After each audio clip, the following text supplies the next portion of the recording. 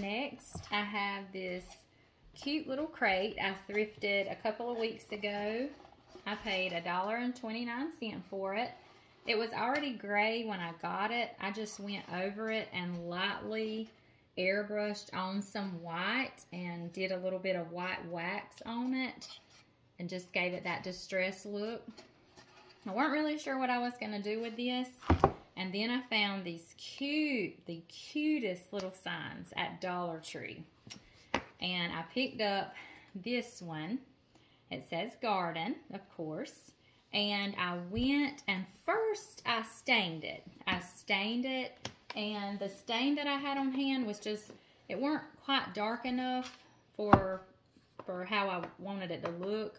So I just went back over it this morning with a whitewash. Very thin chalk paint and water mixed.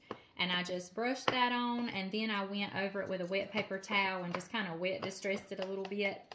So now I'm going to just glue this on my little tray here. Isn't that the cutest little thing? Yeah. Okay, so I'm going to get my glue gun. Glue gun. It should be hot. Hot, hot, hot, hot. And we're just going to put some glue. Now, I'm going to do a couple of squirts on each end. Just make sure. And then I'm going to apply the glue onto the back of the sign. Because I don't want a bunch of glue just visible where you can see it. Because I'm not sure where it's gonna land on the tray. Because it will slide off. I don't think that's gonna get on that middle part. I just drawn the shape. Okay, I think that's gonna be good. Yeah. That's a lot of glue. Alright. So now I'm just gonna apply it on. Let me turn it where y'all can see. I'm just gonna press. So complete. Make sure it's straight. You can put plants in there.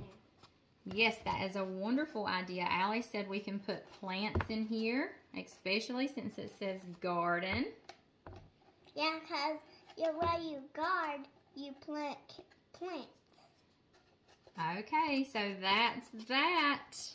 And until we put our florals in here, our greenery, I might even add some really cute eggs in it for the spring and even for Easter.